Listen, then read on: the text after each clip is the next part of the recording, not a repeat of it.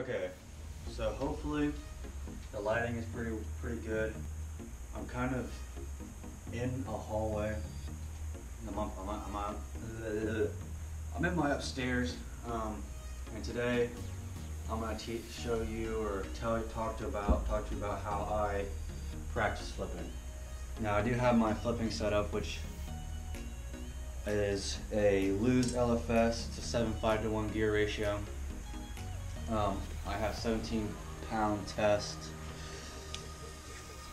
I think mono, maybe floor. Let me check real quick.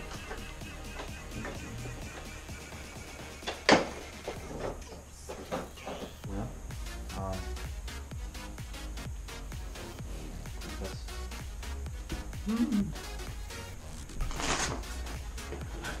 17-pound fluoro. So that's what I have on this right now. My bait and what's on my line actually is a Okeechobee Crawl Pit Boss by Berkeley Havoc. I have a I think it's maybe 3/0 flipping hook, and I have a 1/8 ounce tungsten with a bobber stop. So that's this is my favorite bait to flip. And what I normally do is normally I'm downstairs standing on a couch, but for now, since I hope this is better lighting and everything, I'll do it right here. But when I practice flipping, I normally have the bait in between this eyelet and the reel. So halfway in between, like right there. That's the most comfortable spot for me to have the bait when I flip, because the line's not too long. Hi baby, it's my dog. The line's not too long to where when you let go of the bait, it's gonna Bogey, watch out. Move. That way. The bait's not gonna hit the ground before it even touches the water. It's not gonna hit the boat because you're gonna have it down and you're gonna let go. It's all in the wrist, so when you do it, you don't want your reel like this. You want to turn your reel and you just want to have your hand straight out or down, and then it's an upwards motion. So it's this, like that. And you just let go. Let go of the bait and let your wrist and everything else. Now, you'll hear my bait hit stuff and everything. It's just me flipping. Bogey, go away, come on. It's just me actually letting go of the bait and it falling and hitting the ground. Now when you flip, you don't want to skyrocket the bait up in the air like you're punching through mats and everything. You want the bait to skim across the water and softly land into the water. You don't want to make a big splash, because if you make a big splash, then you could potentially scare off any bass that you're hoping to catch, and you won't catch them then because they're long gone. But I know it's weird for me to flip with my right hand since I'm right. I reel with my right hand, but it's more comfortable for me to do it that way. And I sometimes practice have it in my left hand, me flipping the correct way. But yeah, the best way is just to either stand in your house, outside, and you flip to a certain object. Now, like what I do is I set up stuff and like chairs, and I flip to a certain leg, or I flip under it, try to skip it up under the chair so I can get that.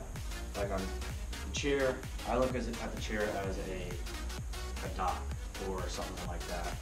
When you're fishing tournaments, or dock fishing or dock flipping and everything, you want to try and get that bait under the chair or dock as quietly and as best as possible. So that's what I do.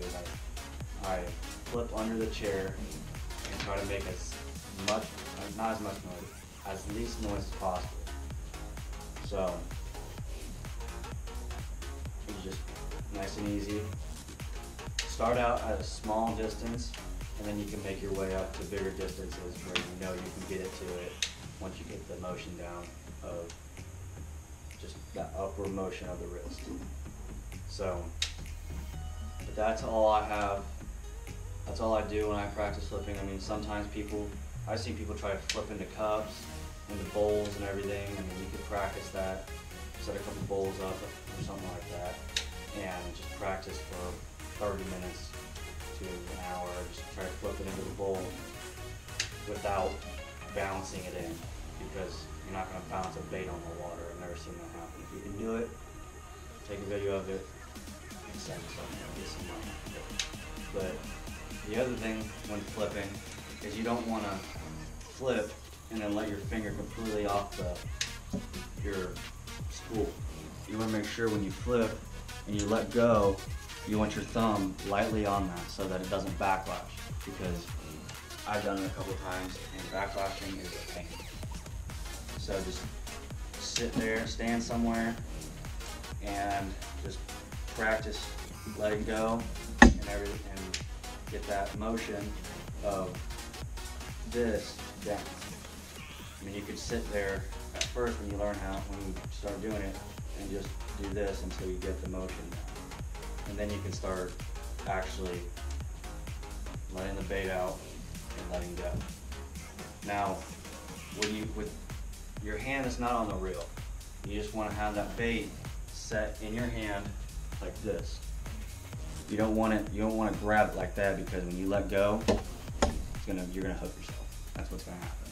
So just have that bait set in your hand, and then when you're ready to go, just drop it and let the line, let your reel do all the work.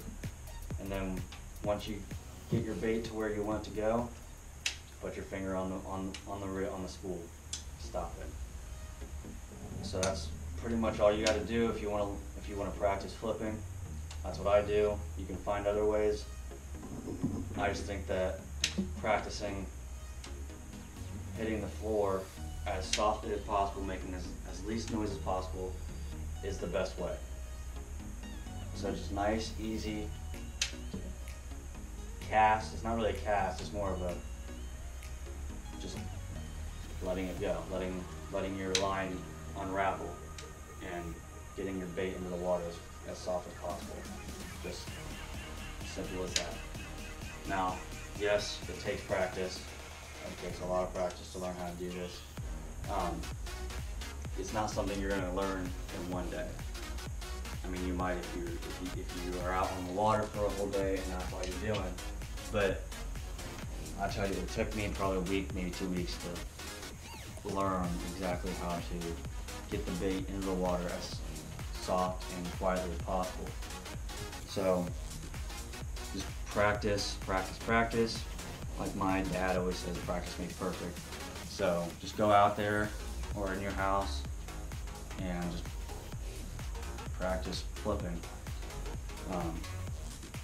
Like I can't go outside right now, it's 20 degrees and it's freezing cold. But that's all I gotta say is practice.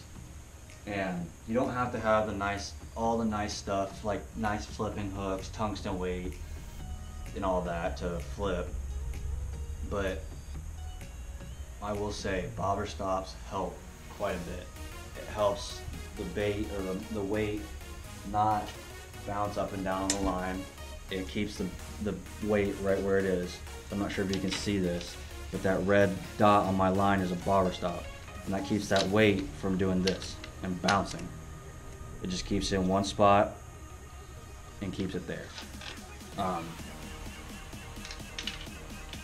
yeah, so that's what I do when I practice flipping. I mean, what I really like to do when I practice is I like to stand up on something, maybe like this, like a chair, like this. I like to stand up on it because, I mean, this from here to the floor is probably going to be the same height as if you're on a boat and you're flipping, because you're not going to be standing on the water flipping into something. So standing up on something that's elevated and you flipping down under a chair or down to a chair leg is gonna teach you how to flip when you're like flipping a dock or under a tree or something. So that's what I do when I practice flipping. I do it quite a bit daily, and I mean it's helped me, and I'm hoping to catch some pretty big bass here in the near future. So if you like this video, give it a thumbs up and hit that subscribe button. Help me out.